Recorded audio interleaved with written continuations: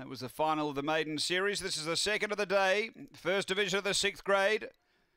Track cleared behind. We're ready. And favourite the pink, Emily Poiter.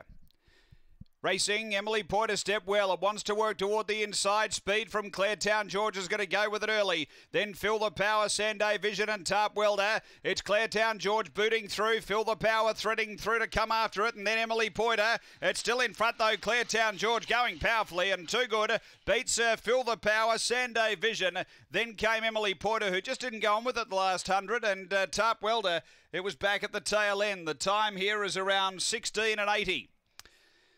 Well, had a good starting price profile coming in. Claretown George, $1.85, $1.40, $1.95, gone around at big odds today and has got the prize. For Bob Fletcher, number 4, that's 2 wins from 5 runs. Claretown George, 7, Feel the Power. For Wendy Sebastian, runs second. He got off heels and looked as though he might be a little threat, but wasn't able to chase down the leader.